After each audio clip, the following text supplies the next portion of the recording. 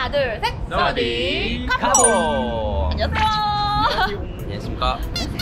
여러분 저희가 드디어 또 너무너무 좋아하는 자금성이라는 중국집에서 저희한테 광고를 주셨습니다. 여러분 여기는 나만의 또 추억의 중국집이기도 해. 맞아. 어렸을 때 자주 먹었던 그치. 중국집. 거기서 또 연락이 왔죠 저희한테. 맞아. 여기는 진짜 추억의 장소 중에 하나야 나한테는. 어렸을 때 막 중국집 먹고 싶을 때 나는 아는 곳이 거의 하나밖에 없었거든. 그리고 이제 어렸을 때 먹으면 평생 기억이 남잖아. 그치. 한국인이 가장 사랑하는 메뉴 중에 단골 메뉴로 등장하는 짜장면과 짬뽕. 태국에서 또 터줏대감인 자금성에서 우리를 불러주셔서 정말 영광스러운 마음으로 또 가서 자금성에 가서 음식도 좀 소개해드리는 그런 날이 됐으면 좋겠다. 얼른 가시죠. 들어가 보시죠. 하나 둘 셋. 가시죠. 여기 자금성이야? 뭐야 사람 왜 이렇게 많아? 그러게. 세트 메뉴 있다. 오 이렇게 세트 메뉴로도 이렇게 파는구나. 379바 979바 세트. 씨댕. 친구도 이쁘겠다. 오 치명적이었어. 와우. 아니 근데 여기 메뉴가 더 많은 것 같아. 와 이거 사이드 메뉴 에피타이저고요. 이거는 뭐야? 쭈꾸미인데 쭈꾸미? 나 이거 바로 픽. 이 짜장면이랑 이 쟁반짜장이랑 차이점 알아? 나 알아. 뭐야? 쟁반 짜장은 볶은 짜장이고 그냥 일반 짜장은 짜장을 만들어서 이제 면에다가 붓는 거야. 미리 이제 짜장을 끓여가지고 이렇게 소스를 만들어 놓고 면 위에 이렇게 올리는 거고, 쟁반짜장 같은 경우는 삼선 짜장 알지? 해물 요리랑 같이 춘장이랑 해서 야채랑 볶아. 근데 그 삼선 짜장이 2, 3인분. 그래서 혹시 짜장면을 좋아하는 3명이 모셨다 그러면 쟁반짜장을 시켜주시면 된다. 이거 추천합니다. 나 사실 짜장면집 아들이었어. 아 그래? 진짜로? 우와. 방콕에서. 오? 진짜로? 이건 처음 들었던 얘기인데? 나는 짜장면이랑 인연이 깊어요. 아 그래서 이거 우리 광고 들어왔다니까 그렇게 좋아했구나. 너무 좋아. 아 그래서 막 소리를 지르는 거야. 나 진짜 제대로 먹을 수 있다고. 이거 매콤해요. 아, 네. 먹어보자 이거는. 오케이.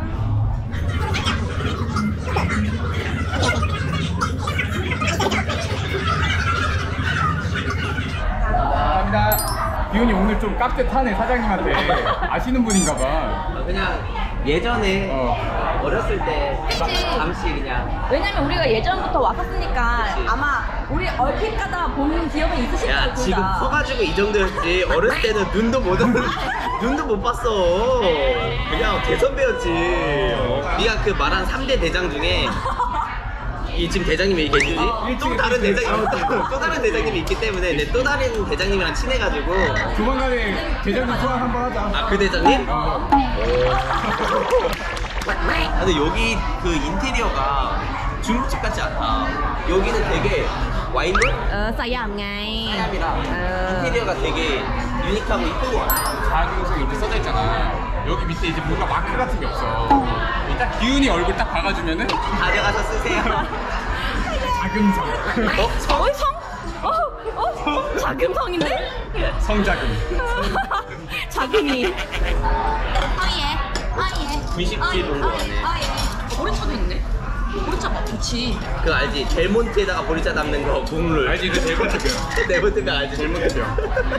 엄마의 병. 몰라. 야, 오렌지가 영어로 뭐냐? 델몬트. 그걸 재활용해서 쓰기 위해서 유리병을 만들었는데 재활용을 해야 되는데 집에 쟁겨놔. 그거를 물통으로 쓰는 거야. 한국 엄마들이. 그러니까 적자가 나는 거야. 오렌지 주스에서 유리병을 만들었는데 맥주처럼 회수해야 되는데 회수가 안 회수가 안 되는. 가정집에 다 있어. 너무 잘 만들어서. 너무 탄탄하게 잘 만들었고. 너무 잘 만들었어. 아 이거 하나 더 달라고 해야 돼 우리는. 아 맞네. 이 세트는 하나 더 주셔야지. 알지. 단무지 챌린지. 네. 이게 원래 쫙 달라졌는데. 오빠, 자금성 오빠. 익혔는 너무 이쁘다 접시. 저 취향 저격해버렸어. 와 냄새 미쳤다. 색깔이 되게 이쁘지 않냐? 빨간색, 초록색, 노란색. 들어갈 기세인데? 뭐랑 뽀뽀. 가위바위보 해볼래? 그럴까? 이긴 사람 한 입? 한 입 줬어. 오케이. 자, 안 냄진 거 가위바위보. 네, 안 냄진 거 가위바위보. 가위바위보.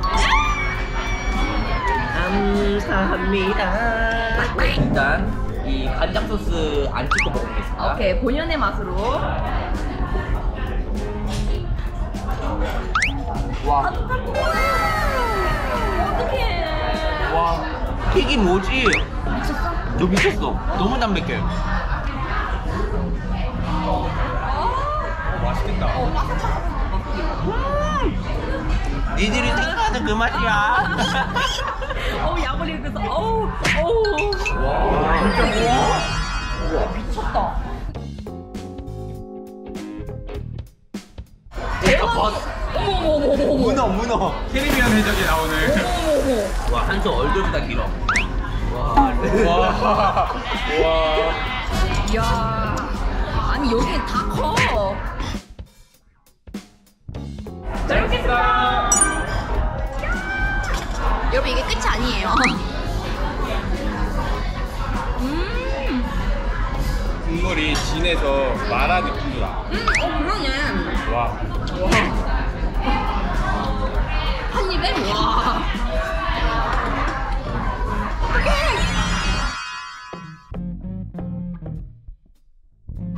와, 이거 매콤한데?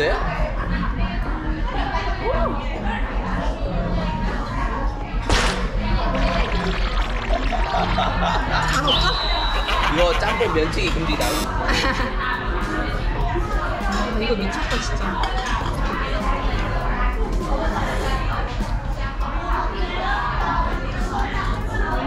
맛있어. 이거 면 칼국수면이야. 맞지? 맞아. 아, 일반 그런 짬뽕면 아니고? 칼국수면이야. 맞아.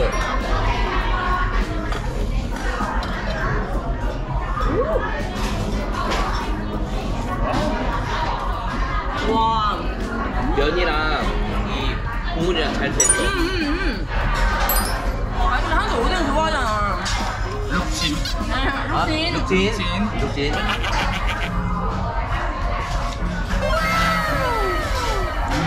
배운 어묵이네. 배웠어. 매워? 배웠어. 배웠어? 어. 배운 어묵? 부드럽다. 되게 부드러워. 그래. 맛있다. 시원해. 매우니까 좀 이게 식히라고 주셨나 보다. 한국 포차 감성이야. 한국 드라마에서 막 나오잖아. 맞아. 딱 이렇게. 야, 우리 쭈 친구 어디 있어? 피쭈 어디 있어? 맥주.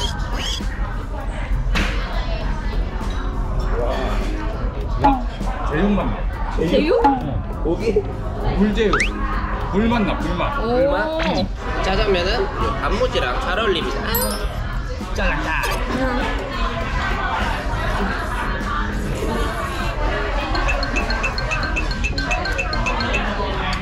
와. 분량 나지? 신기해. 제육 불맛? 그치? 쭈꾸미 불맛이 잘 됐어. 와. 야, 뭐야? 삐쭈. 야, 삐쭈 대박이야. 삐쭈래. 왜 그래? 해내잖아. 대장님이야?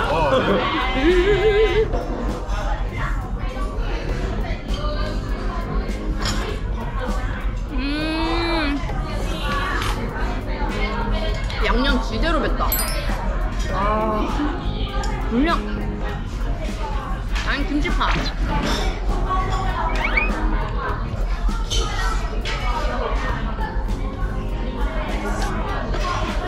짜장면 딱 한 입 먹고 탕수육 한번 다져봐.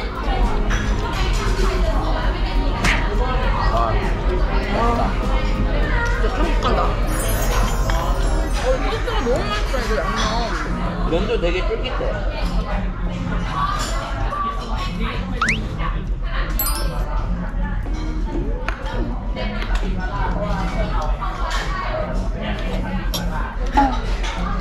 밥이랑 먹을 때 진짜 맛있어. 밥이랑?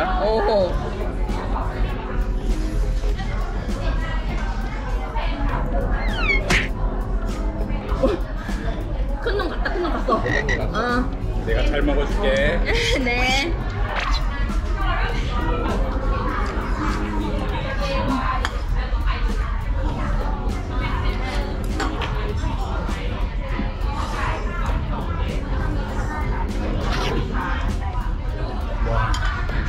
진짜 달매. 달맵. 달고 매워. 양념이 너무 잘 뱄다 진짜. 진짜 어떻게 이렇게 많겠지?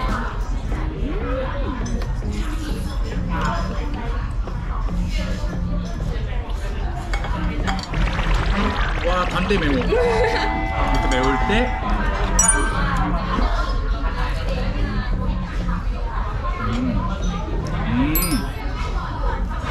간장 간장. 잘 튀겨졌다. 바삭바삭하네. 아직도 바삭바삭해. 야채, 채수랑 섞여서 나는 그 달달한 맛이 되게 맛있다. 진짜 불맛 짜장면 먹고 싶다. 여기 오시면 됩니다. 와 진짜. 진짜 불맛이야. 한 입에 먹고 싶지만 살이 걸릴 것 같아. 라방 런던นะคะ 나의 가보. 와우. 그냥 오징어다리 아니고 뒤에 손가락 같아. 할 수 있어, 먹을 수 있어. 1, 2, 맞아. 3초 안에 먹으면 괜찮은 거야. 맞아. 야, 네가 손가락 같다. 식감이 손가락 같아. 그만큼 크다.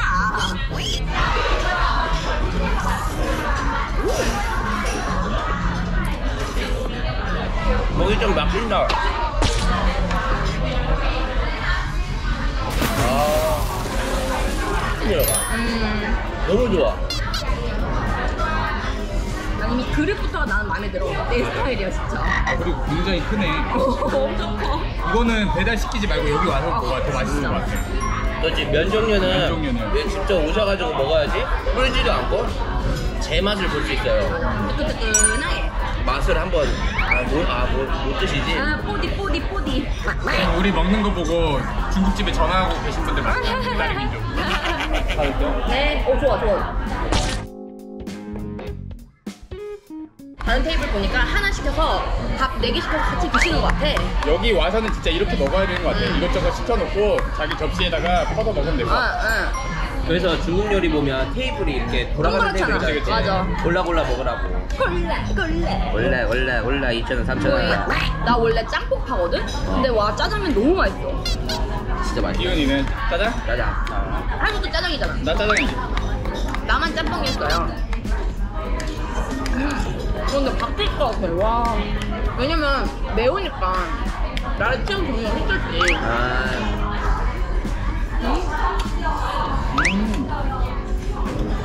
이거는 태국 분들 되게 좋아하겠다. 가지고 살짝 달달한 맛이 있어서 태국 분들도 너무 좋아하잖아.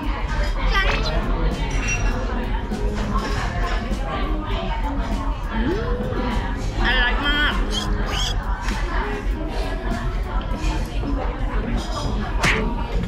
이게 맛이 어떻게 돼?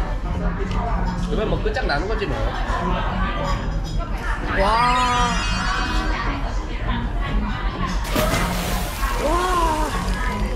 와, 이 파인애플 통으로 들어있는 거 봐. 진짜 맛있어 파인애플. 진짜 이거 태국 중국집만 가능한 거야. 아 그래? 한국은 파인애플 되게 아 그래? 잘게 썰어 주거든. 지민이 짬뽕 먹방. 와, 거의 뭐 양은 냄비야. 냄비보다 더 커.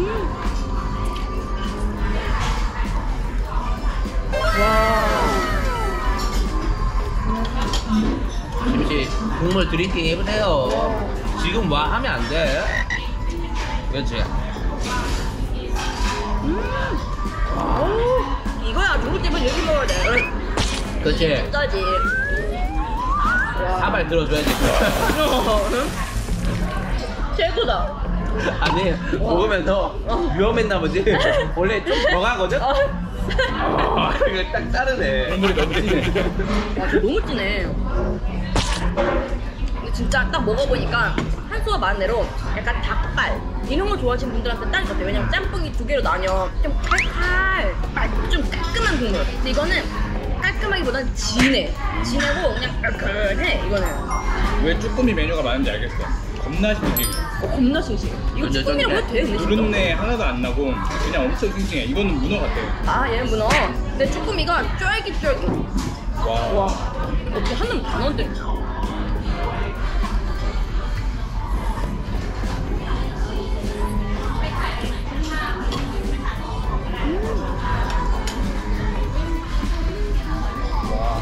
중국 요리가 배우기 엄청 힘들거든. 진짜 주방에서 고생 엄청 많이 해.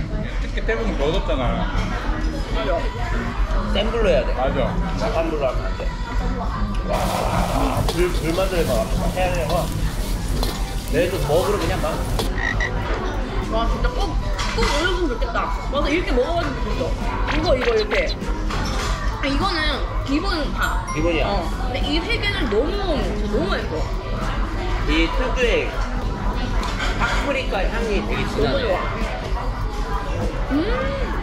이게 우리가 잘 먹어서 그렇지 진짜 양 많은 편이거든. 아 맞아. 10인분 낼걸? 진짜. 그럴 때 맛은 그 코리아타운 자금성이랑 비교하면 맛은 똑같아. 근데 여기는 거기 없던 메뉴가 있기 때문에 더 특별한 것 같아. 번데기탕도 기대가 되는구만. 너 번데기 먹어? 어. 아 그래? 번데기 맛있지. 나 한 번도 안 먹어. 번데기 먹냐? 번데기탕 밥. 번데기탕. 자금성은 내가 한국에서 나도 중국집 엄청 많이 시켜 먹어봤잖아. 한국에서 우리 동네 중에서 제일 맛있었던 자기만의 중국집이 있잖아. 딱 그 맛이야. 그러면 나는 자금성. 왜냐면 나는 나만의 그거 자금성이네. 추억이 있어서. 그럼 여기 있는 한국 분들도 드시러 자주 가시거든. 그래. 해장하러도 가고 특별한 날에도 가고. 옛날에는 한국에서 졸업식 날 짜장면 많이 먹었는데 친구들이랑 가족들이랑. 그치? 안 줄어. 왜 계속 나오는 거야 이 오징어는? 와. 보통 짱짜면도 많이 드시네. 이게 하나 먹기 조금 많으니까. 거기야. 클리어. 한수 들어와. 네? 시민이 들어와. 기운이 들어와. 바로. 우와. 번데기. 근데 조금해. 근데 이게 그 진화하기 전, 변태하기 전. 처음 봅니다 이거. 포켓몬스터의 번데기. 번데기에서 저기 나비로 변하잖아. 나비 그래? 되기 전. 번데기. 태국에도 이거 비슷한 거 있어. 아마 태국 분들이 이거 못 드실걸? 내가 못 먹어봤어. 나도. 이게 그 최고의 프로틴이야. 맞아. 맛있어? 옛날 그 번데기. 옛날 그 맛이다. 안에 그 터지는 맞아, 그 맛이 맞아. 있으니까 그 오래 씹는 맛. 지면 먹어볼래? 아니. 그래. 이미 향에서부터 나의 탈락이야 지금. 안에 그 모래가 있어. 집이 있어. 집이 있는데 벌레 속에 씹히는 퍽퍽함 있잖아. 그게 얘는 꽉 차 있어. 오. 씹을 때마다 이 양념 불 있잖아. 쫙 터져. 딱 씹어라. 근데 태국 분들도 벌레 과자 그거 잘 드시니까 좋아하실 것 같은데? 우리가 알려드린 거 참고로 이런 게 있다. 벌레 좋아하시는 분은 먹어도 되는데 다만 힘든 게 이 국물이 좀 힘들 수 있어. 태국 분들은. 태국 분들은 튀겨 먹잖아. 그치 맞아. 우리는 삶아 먹잖아. 그러네. 맞아. 그거네. 끓여 먹으니까 좀 힘들 수 있어. 그 눅눅한 생맛이 바삭한 맛이 아니고 눅눅한 맛이란 거야. 여러분 한번 도전해보시길 바랍니다 진짜. 벌레 좋아하시는 분들. 와, 기운이 진짜 안 해. 번데기.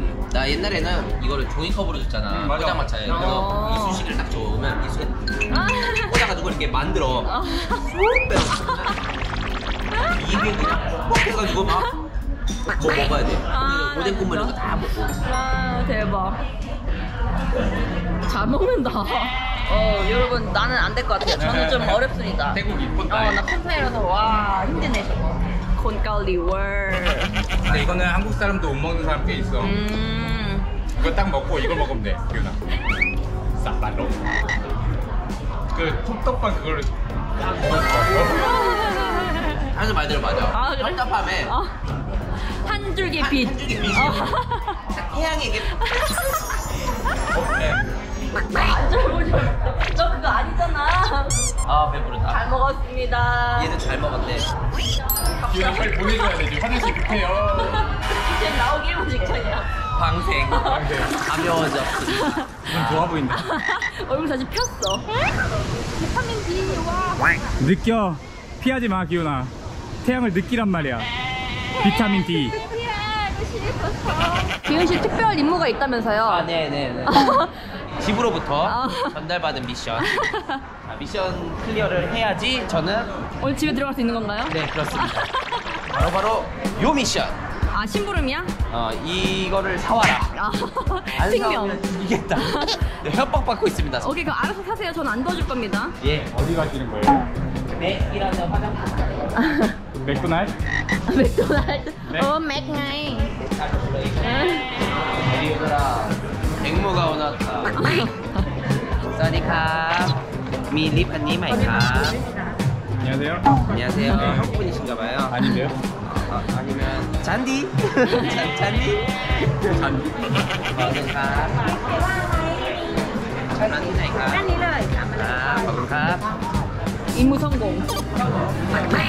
오. 와 신기하다. 한우씨 일로 와봐봐요. 이런 것도 있고. 요거는 약간 좀 이렇게 이런 색깔이 잘 어울리네. 기름 곱창 먹었는데? 쇼핑백을 든 남자네요. 너무 작은 거 아닌가 쇼핑백이 좀? 저한텐 큰데. 시암 센터.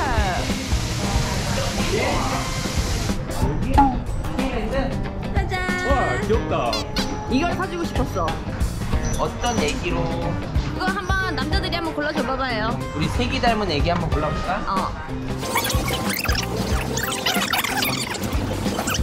딱 색이네. 그치? 딱 단발머리에. 색이. 널 잡으러 왔다. 뭐야? 널 출범하겠다. 뭐야? 뭔데? 너 안 들어간다. 오아님은 야이 님은 예. 이런 남자 어때요? 유튜브. 이거는 저희가 한번 그때 그 메두사 쌀국수 먹고 한번 먹었었는데 구독자분들 기억하시려나?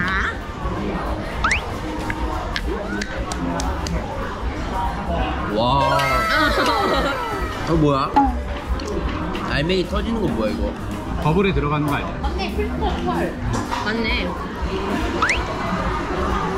빵도 맛있어. 이거는 진짜 외국인들 한국분들 오셔서 먹으면 진짜 다 반하고 가더라고. 신세계지. 야 고급진 한우 맛이야. 이게 불어서 먹는 사람 있다 없다.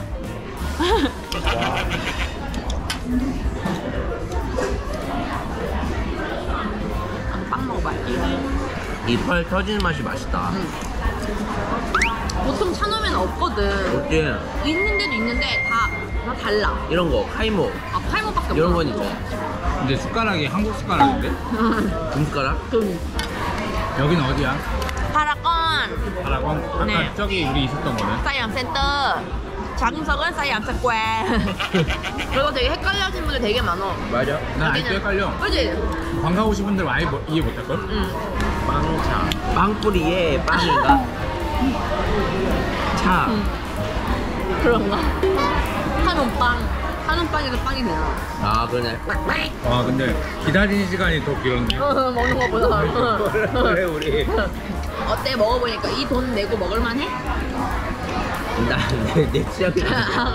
아 그래? 솔직하게 내 취향은 아니야. 놈이 우유잖아.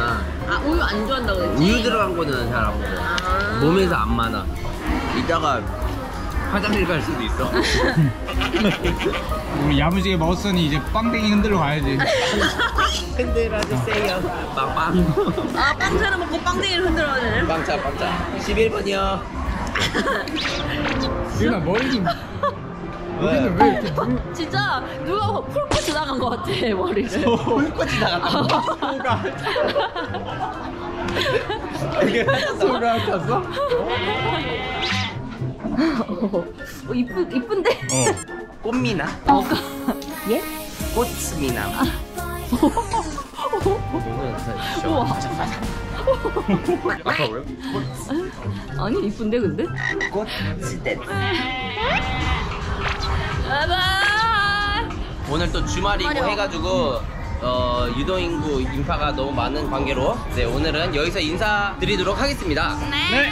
그러면 저희 다음 영상 때 또 찾아뵙도록. 잠깐만요. 네. 잠깐만. 우리 그 아까 보셨던 자금성 사장님 감사합니다. 네, 다시 한번 감사합니다. 감사드립니다. 거품마카. 우리 자금성에 꼭 짜장면 짬뽕 한번 봐주셨으면 좋겠고요. 혹시 이제 진짜 짜장면 좋아하시는 분들은 어디까지 하시는 분들 조금 애매한데 그런 데보다는 차라리 진짜 한국인이 하는 그치. 그런 중국집 자금성 정말 추천드리고요. 그치. 추천입니다. 네. 오늘 영상 저희는 이제 네, 가보도록 여기까지 누르도록 하겠습니다. 하겠습니다. 끝! 끝! 자, 모두들 안녕. 바이바이.